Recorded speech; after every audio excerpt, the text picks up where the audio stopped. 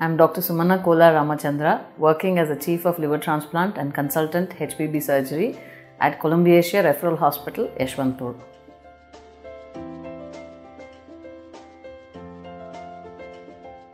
For a cadaver donor liver transplantation, the organ comes from a brain dead individual. Brain death happens when there is a severe injury to the brain, either because of a road traffic accident, or it could be a stroke or a severe hemorrhage within the brain.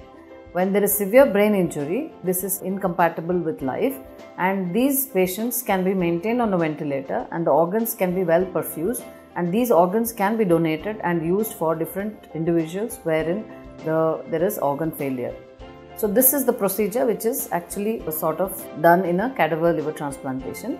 For this, the patients have to register themselves in different organizations which actually coordinates the donation process, and there is a waiting list which is maintained according to their blood groups.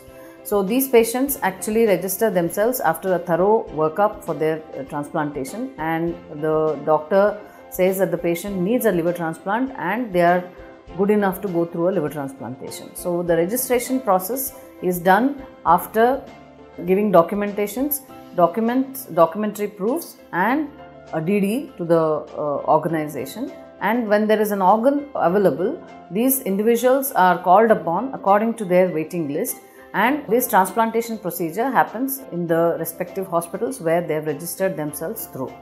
So once there is a brain dead organ available, the brain dead individual has to give consent, either would have consented before his death, or the family members decide to donate these organs, and these organs are procured in an optimal situation, and these are transplanted to individuals who require liver transplantation.